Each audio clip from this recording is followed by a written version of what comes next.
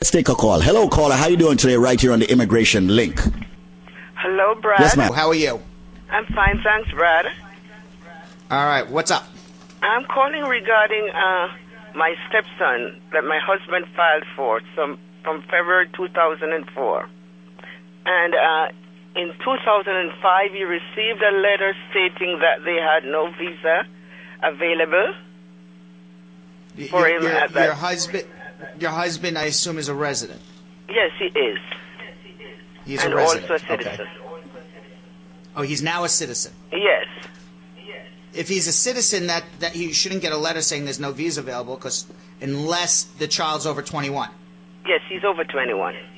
Okay, that's why there's no visa available. Okay, so you're on a waiting list from 2004. They're in Yes. February of 02 now. Yes. You have about 2 more years of waiting. 2 more years. Yeah. All right. Yeah. So we learned that it was 4 years. Now it's 6 years.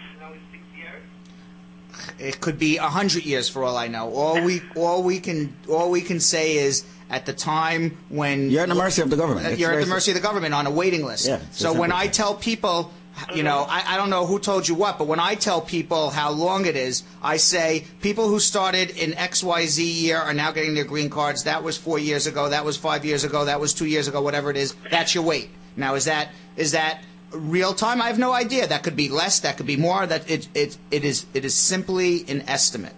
Okay. So right now, when I say you have 2 years left, I know right now they're in February of 02 and you're 04. That means you got 2 years left. Is that 2 years real time? Don't know. Okay. All right. All right. I thank you very much.